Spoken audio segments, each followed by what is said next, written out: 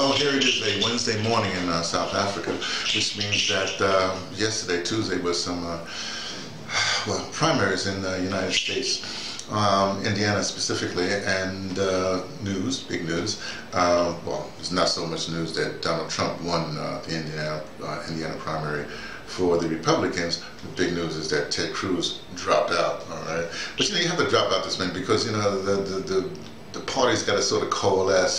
People got to jump ship an effective campaigner in one race with one guy jumps to the other guys. They get the best people, then go on to the big time. What do you call it? General election.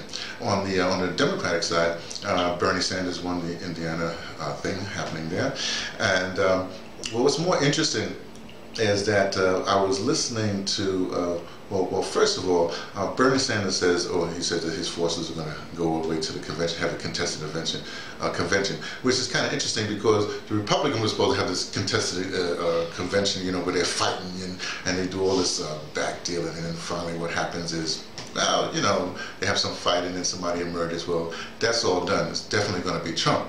But on the Democratic side, that's what's supposed to happen. Hillary is supposed to be, how do we say, coronated. But it seems like Bernie Sanders wants to go and have a contested convention, Democratic convention. Well, this is just rumor. I don't like to spread rumors, but I sort of like this one. This is cute, as I would say.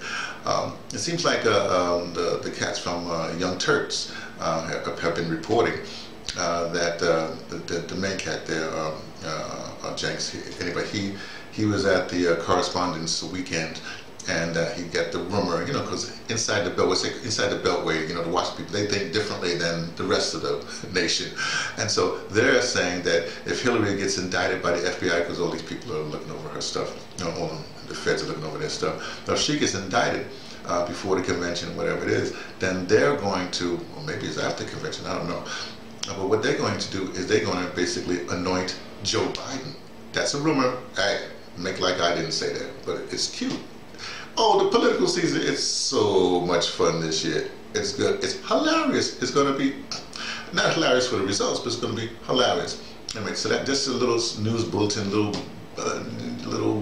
blurb for you, from me, T, from the Pattersons taking the train to Tibet, letting you know what I only suspect.